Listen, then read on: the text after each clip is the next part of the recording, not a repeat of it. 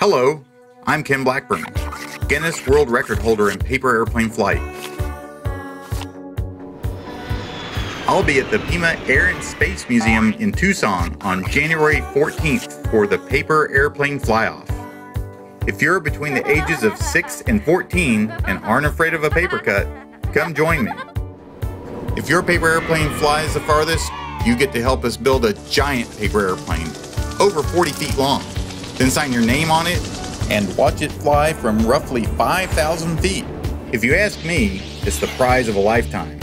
But then again, I'm really into paper airplanes. RSVP today and I'll see you in Tucson.